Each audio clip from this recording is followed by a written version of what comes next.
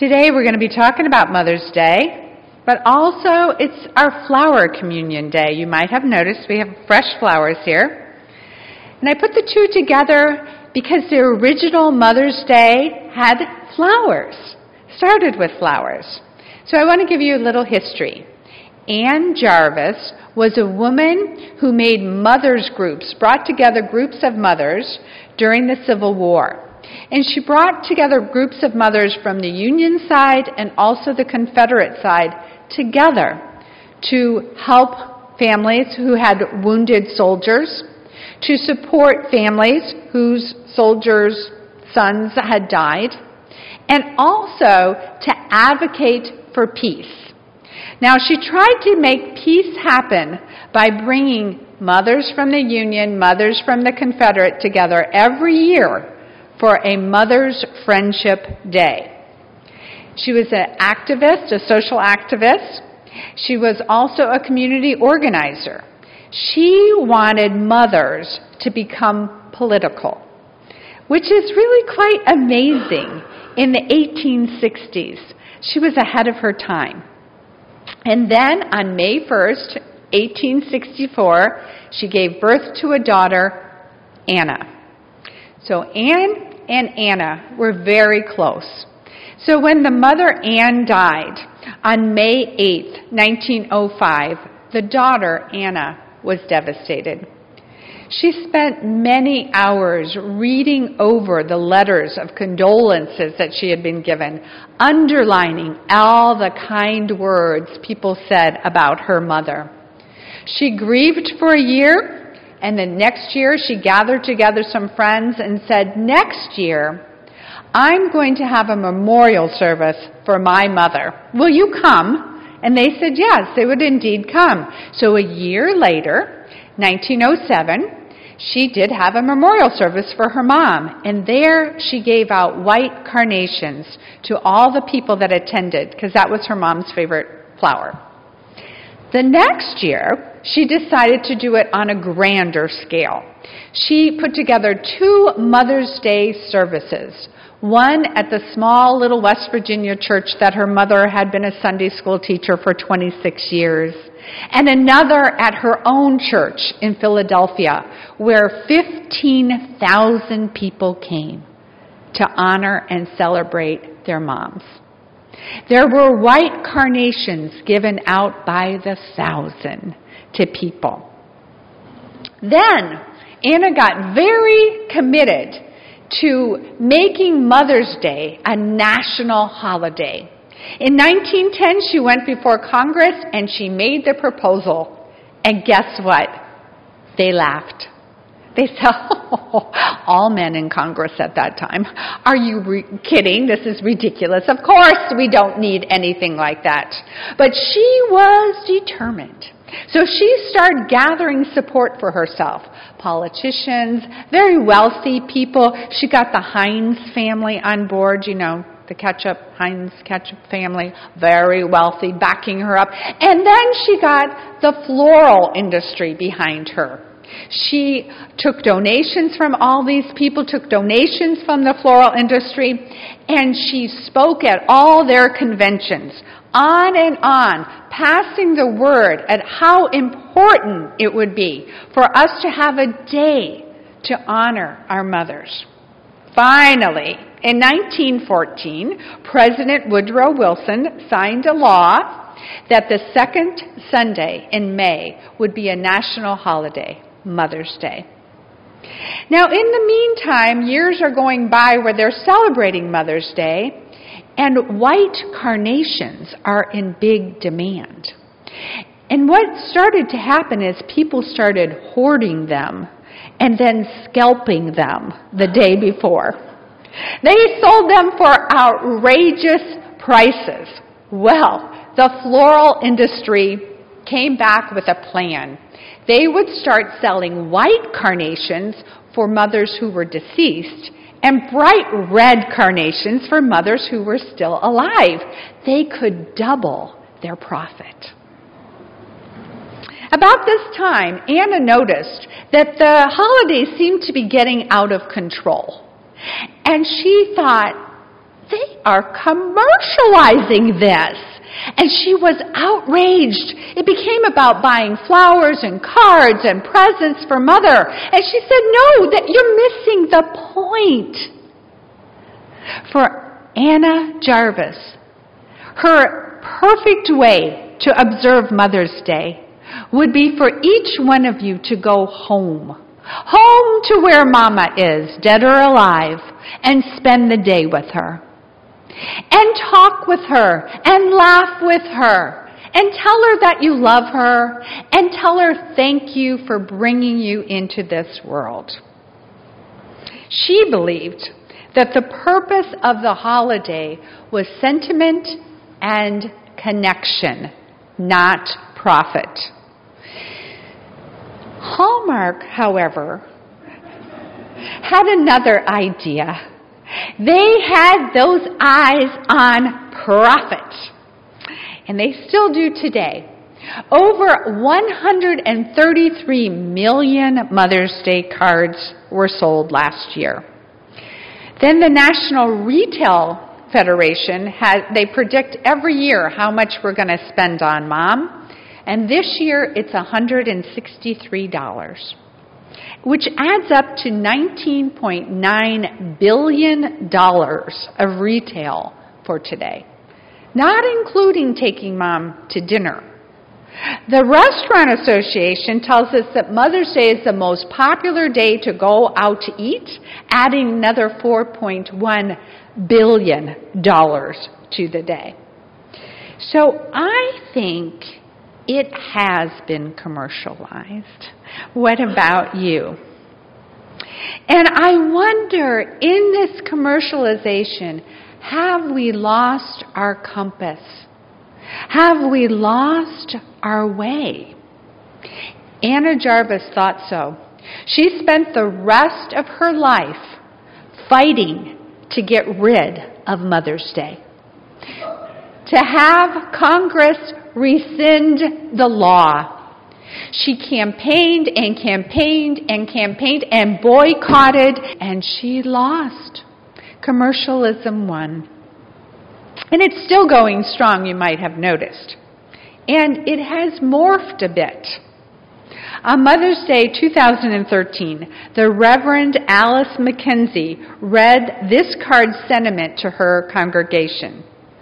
M is for the millions of things she gave me.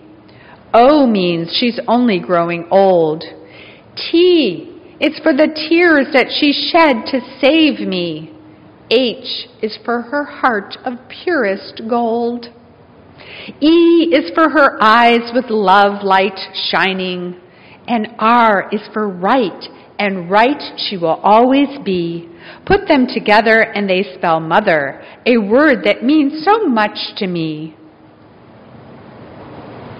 Now, I am quite sure if my children were here, that's what they would say about me. That's exactly how we feel about our mother, right? Wouldn't you say that about your mother, right? Right, she will always be the purest heart of gold. No? Why not? Because I'll tell you, that person doesn't exist. That perfect mother image that Hallmark brings us doesn't really exist. Finally, Reverend Mackenzie's mom told her to stop sending her those flowered, covered cards with all that fake flattery inside. And Alice said, why? And this is what her mom said. Oh, come on, Alice, get real. I did the best I could, but I was far from a perfect mom. You remember, don't you? You were there. And I think that's kind of what we have lost track of. Being real. Commercialism has almost taken mothers and made them into caricatures of perfect, pure, singing angels. What Anna Jarvis was fighting for was something deeper than that. She was fighting for real connection with real people. She was fighting with a heart connection between me and you, between my mother and me, and your mother and you, and your children and you. She was fighting for a real relationship, not a fantasy relationship, not someone with perfect people. No, she wanted real relationships with real people, not the, oh, Mom, you were such a perfect role model, and you kept a perfect house, and you always sacrificed for us, you only spoke kindly. This is your mother, right? She never raised her voice. She worked night and day for us, constantly, never having a hair out of place. No, those people don't really exist. I want to tell you about an example of a real mom. We measure ourselves against the Hallmark mom and say, oh, we're failing somehow. But we're not. I want to tell you the story of a real mom. She is the mom of the Gardner Quads. I don't know if you know her, but she's Mom Gardner, and she has four 2-year-olds. 2 sets of twins. She has summed up motherhood in a 34-second video on YouTube. Unfortunately, I can't show you the video, but I do want you to know we are working on getting a video system here at the fellowship.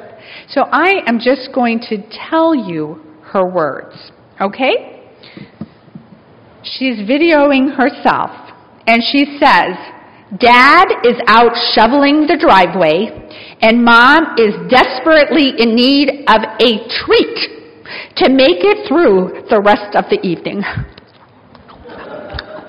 And so I'm in the pantry, because they never go away.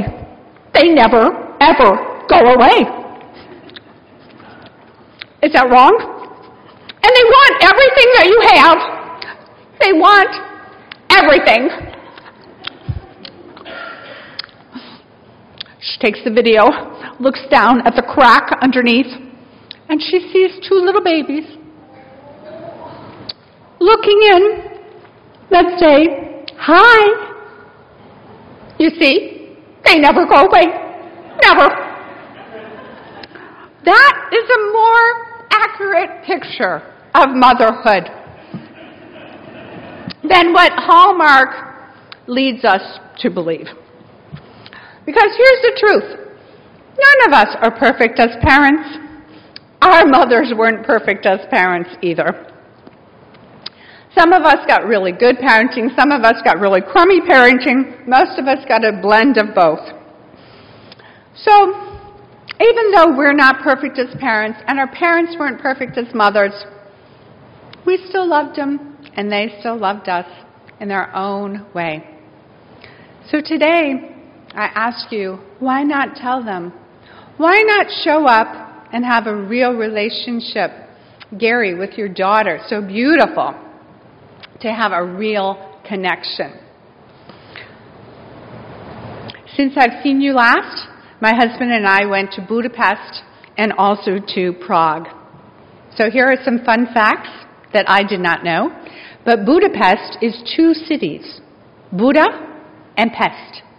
And in the middle is the river Danube. Just like Fort Worth, Dallas-Fort Worth, it's Budapest. Also, Czechoslovakia doesn't exist anymore. I don't know if you know that. There's the Czech Republic, and right next door, connected, is Slovakia. But they have broken up. They are no longer together. But our trip was remarkable nonetheless. Both Hungary and the Republic of Czech are full of history. Of course, we're confronted with the after effects of the Holocaust and also the communist regime that came in and took over the Eastern Bloc. But they're also full of music. There are concerts every day that you can go to. There's an opera anytime if you want to go. There's one happening in the city. And they're also full of great art museums that have a lot of the great masters, Rodin, Da Vinci, Rembrandt, Monet, Renoir, you name them, they have them. And then there's fantastic food and hearty beers and castles, and there's even a gingerbread museum that has a full-size gingerbread house for children to go into. We had a great time.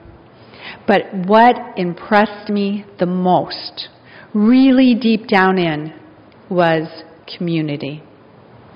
Connection. You could see it and you could feel it.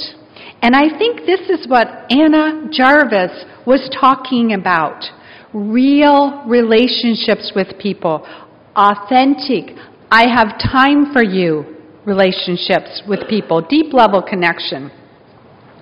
Now, I don't know why, but my husband and I had good luck finding places to eat. We would go on a site or go to a concert, and then we'd just look for a restaurant to eat in. And we found the best restaurants. The first night, we were seated next to a table that had 3 20-somethings at it. On this side, there were about 20 30-somethings over here. There were families, there were middle-aged people, there were groups of 20s and 30s together, talking, laughing, singing with the band, fully present, and no cell phones. None. No cell phones. These people were just talking eye to eye, talking to each other, laughing with each other, real friendships, a whole bunch of them. I didn't say anything the first night, but then it happened again the second night.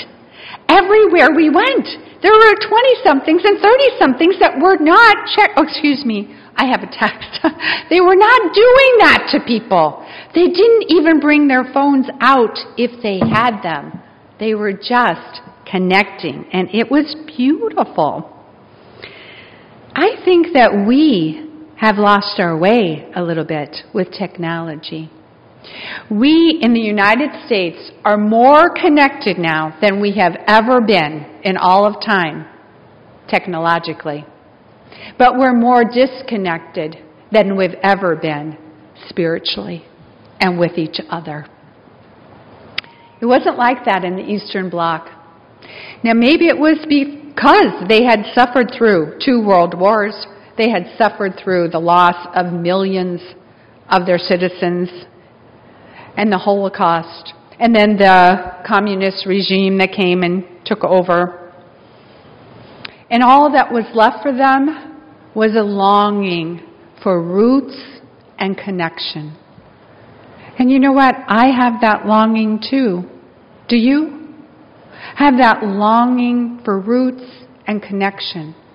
Having real friendships, real love. In fact, for Mother's Day this year, I'm going to ask my family to leave their cell phones someplace different than the dinner table. To not pick them up at all. And I think this will be a challenge for them. I think it will be hard for them. I have 2 20-somethings. To not look up a word or not look up a fact or not look up, a tweet or a text or an email or a phone call. I think it will be hard for them. But I'm going to play the Mother's Day card and see if I can get that to happen. What if we all do that? What if we all put up our phones and start to talk to each other, eyeball to eyeball? To really be present with each other when we're talking. I think today, if you do that and you talk to different people, you will find that the M does not really stand for all the millions of things my mother gave me. It stands for mixed feelings. Mother's Day is full of mixed feelings for people. Some good, some bad. And some people, if you talk to them, you may find out, like Julie in our own congregation who just lost her mother on Friday afternoon, that they're grieving a loss. You may find that you run into a person who cries every month because she can't get pregnant. I had infertility for 6 years. I know what it's like to live in hell. So if you're going through that yourself, feel free to talk to me because I'm available. We also might find people that haven't seen their mothers in years and really don't want to. I have a client right now in Seoul, Korea, and she's teaching English there. And I said, "What are you doing in Seoul?" And she said, "Well, my mother's in New York." I got as far away from her as possible. And then you might meet some people that don't have children by choice. They don't want to have children. It cramps their style. And they're sick of people pressuring them into having a child. So we'll also meet people and find out if we really talk to our friends that we regret some of the decisions we made in our own mothering. And they regret it too. And we all want a second chance with our kids to do it again. Anybody else want that besides me? To correct all the mistakes that we made. And of course today, if we really connect, we'll also find people that have a great, deep love for their mother because they were raised by wonderful mothers. Not perfect, but good enough. You who raise children, let me tell you, I know you weren't perfect, and I wasn't either. But you did a good enough job. It's time to let go of any guilt that you're carrying around for mothering because you did a good enough job. So, if I were to give you a Mother's Day present, it would be this. What you did is enough. Who you are is enough. To connect and have real relationships, real friendships, connect from the heart, we can still love each other and we can still celebrate this amazing journey called life. So let's do that. Let's connect right now, love each other, celebrate life, and enjoy the journey by doing the flower communion. The flower communion started in 1923. It was started in Czechoslovakia when they were still married. And it was started by a Unitarian minister, Reverend Norbert Chaupek. And in the first celebration of the flowers, he brought people together and asked them to bring a flower from their own garden. And then he blessed the flowers, said a prayer over the flowers, and asked people to come up and take another flower, not one that they brought, to take home with them. The flower communion is about the universality of the beauty of nature that's available for everyone. Flowers are actually all over the planet.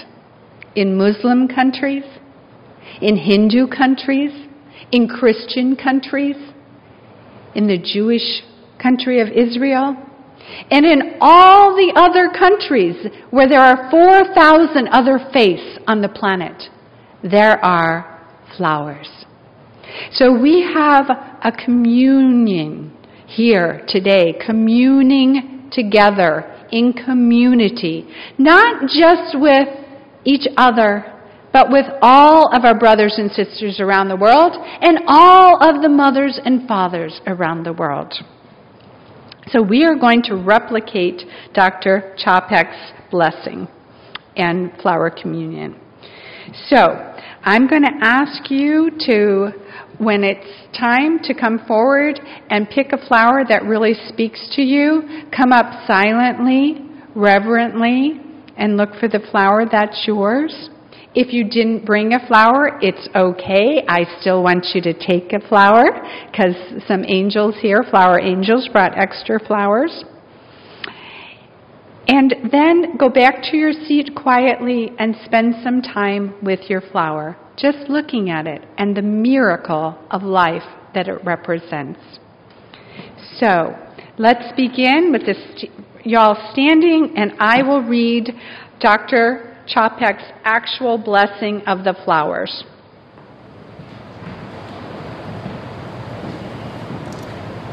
Infinite Spirit of life, We ask thy blessings on these flowers, thy messengers of fellowship and love.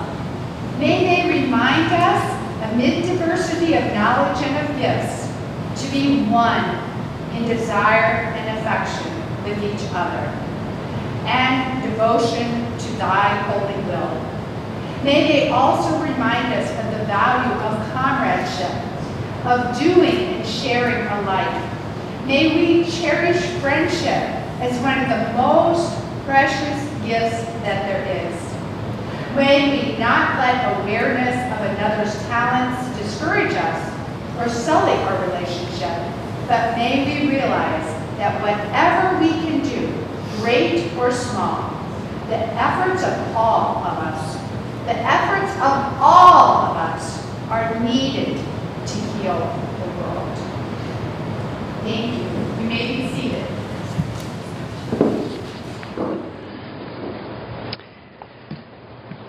I'm going to read Dr. Chapek's prayer now, and then have you come up to get your flowers. In the name of Providence, which implants in the seed the future of the tree, and in the hearts of men and women, the longing for people living in brotherly love. In the name of the highest, in whom we move, and who makes the mother and the father, the brother and the sister what they are. In the name of the sages and the great religious leaders who sacrificed their lives to hasten the coming of peace and justice for all. Let us renew our resolution sincerely to be real brothers, real sisters, have real connections, regardless of any kind of bar which estranges us one from another. In this holy resolution, may we be strengthened, knowing that we are God's family, that we are one spirit, that we are the spirit of love which unites us, and may we endeavor for a more perfect and a more joyful life. Blessed be and amen. And now if you'll come up, one at a time, row at a time, and pick your flower, please.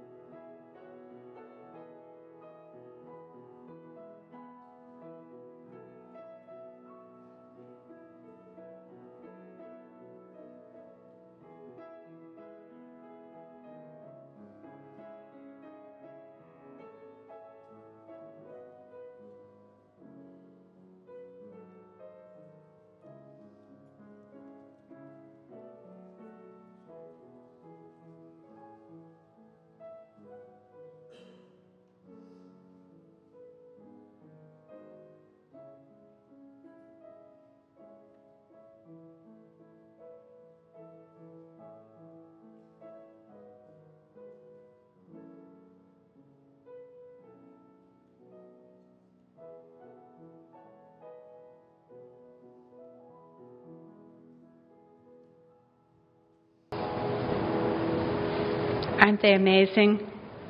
When you really look at a flower, it's incredible. May the connection you feel right now to the earth, to the beauty of the earth, and to each other, and to all humanity, remain intact this week.